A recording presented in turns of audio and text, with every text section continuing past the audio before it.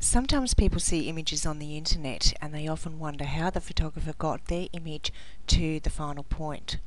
I've been asked to do a tutorial on how I got this image from the starting image here on the left to the finished result on the right. So I'm going to take you through the stages of what was required to put this image together. I started by taking the original image into Digital Photo Professional, which is a RAW converter for Canon cameras. I then made 9 exposures, all at different increments, to have the lightest and the darkest all the way through the 9 images. As you can see, the 9 images in front of me.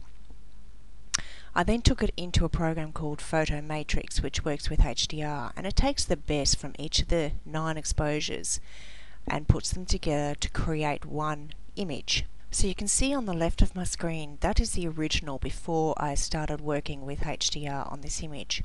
On the right of the screen you can see the resulting image from HDR, and you can see all the detail that was originally hidden within the shadows. You can see there's a lot more depth and detail within the clouds.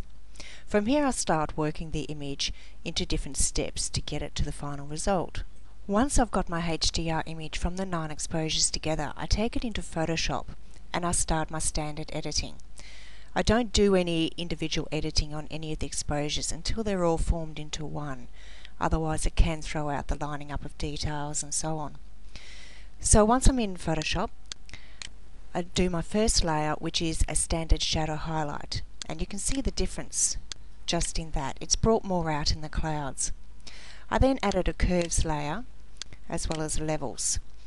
On my shadow highlight layer I also do any spot editing like sensor spot removal, any small distracting elements that I may wish to clone out. From there I then perform a series of layers that include different blend modes, Gaussian blues and so on, until it becomes to that more velvety feel.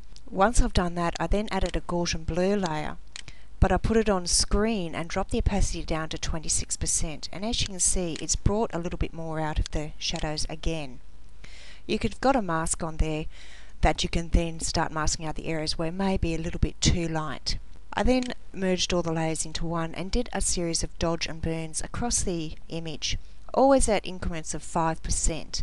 Do it subtle, and it's not so obvious, it's a little bit more realistic for the image. On top of that I then do a series of adjustment layers, in this case selective colour to bring a little bit more out, and a hue saturation layer over the area that was a little bit too pale in comparison to before. From there I add a few colour fills. Now I like using the brown tones, and in this case hue works really well. It doesn't colourize the entire image, it still leaves some colour like in the greens of the leaves, but it adds a bit of a brown hue across the whole image.